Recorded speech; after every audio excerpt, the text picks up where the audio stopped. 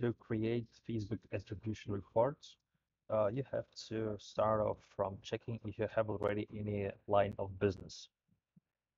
Here is in your business manager settings, go to accounts and find line of business.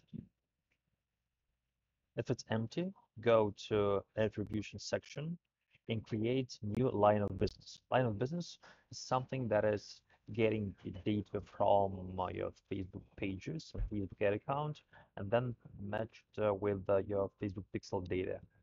We can create a streamline of data, how people behave moving between your Facebook properties to your website and track conversions.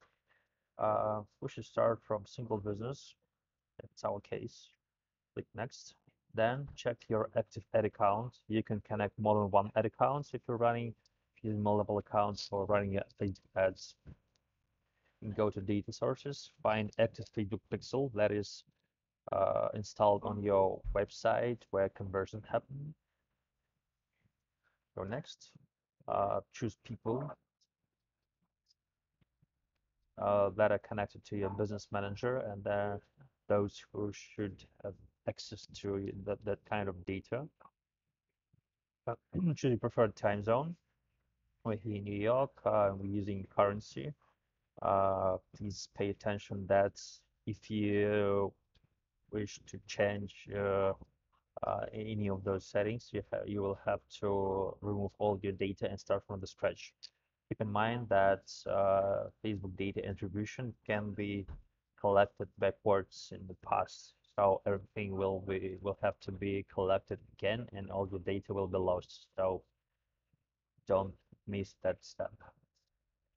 And there's a name like these of the line of business. Attribution.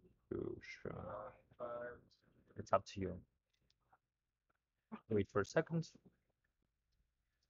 Almost done. Now you have to wait for a day or two to collect some data. It's better to wait more than 30 minutes.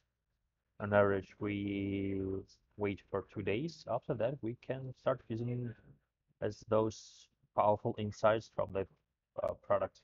Thank you for watching.